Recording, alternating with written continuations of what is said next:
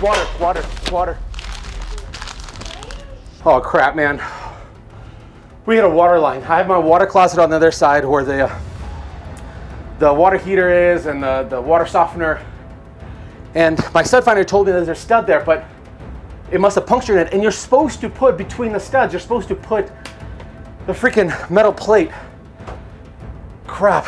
All right, let's rip this thing open and see what we can repair. So you've ruptured a water line in the wall while you're either attaching cabinets, hanging picture frames, or attaching maybe even shelves. I'm gonna show you exactly how to repair it. Before that happens, you need to be very familiar with your home and where its water main valve is. My water main switch is in my utility closet here, but in case you can't find yours, here's a plan B. Typically the main water meter is located in front of your home. That is where the utility company can come shut off the water if they need to, in case you forgot to pay your bill.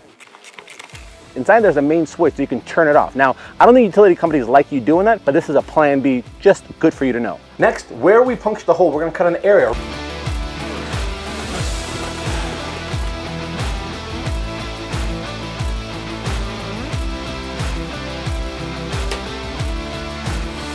And as you can see, there's our culprit. So this right here is called PEX piping. It comes in a red or blue traditionally in the house.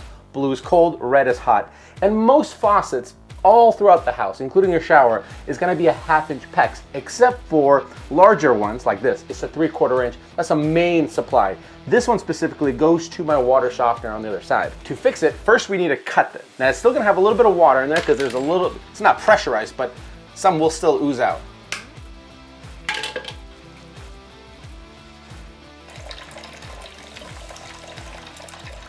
Once it's cut, get yourself one of these SharkBite PEX connectors. This is a coupling. It connects both males together to create a bridge. All you have to do is slide it on. All the way down, not coming off.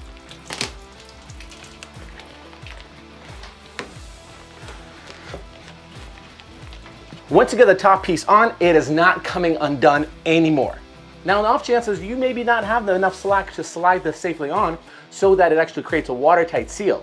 Not to mention, some plumbers actually hate the SharkBite, saying that they fail over time. Now, I'm no expert, but this is just what they say, so I'll show you both methods. The method that they guarantee is kind of doing it the old-fashioned way, essentially. Get yourself some spare PEX piping, slide a coupling inside, and a PEX ring right over it. Typically, the size that you're working with the pipe is the type of fittings that you need, as well as the type of ring that you need. 1/2 inch pipe, 1/2 inch ring, 1/2 inch coupling. Then, using your PEX crimping tool, set an 1/8 gap on top from the ring to the top of the PEX line, fit it into your connector, and press until this clamp stops. That's on there. Do the same for the bottom. This method, you're gonna be required to cut a little bit out just in order to make this bend enough to make it into our connector. Get a little scribe. Perfect. Ooh, that's a good fit. Another coupling. This is fun, ain't it? Slide your ring on top of there. Slide your ring at the bottom here. Bend it in place.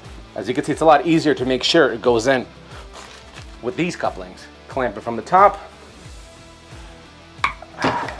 Folks, we're basically plumbers now. Let's turn on our water line and see how it looks.